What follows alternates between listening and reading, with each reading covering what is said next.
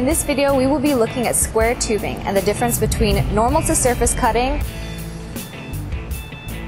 and true to surface cutting.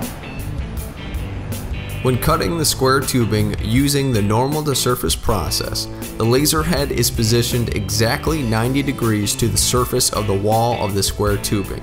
As seen here, the tubing is being quickly and efficiently cut using the normal to surface process because the head of the laser is positioned at a 90-degree angle from the wall of the square tubing.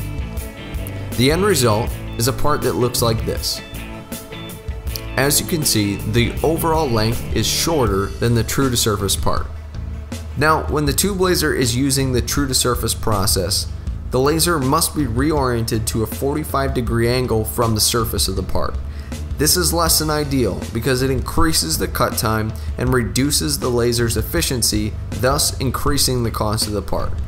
You can see the differences between the two parts, with the part on the left being the true to surface or machined part.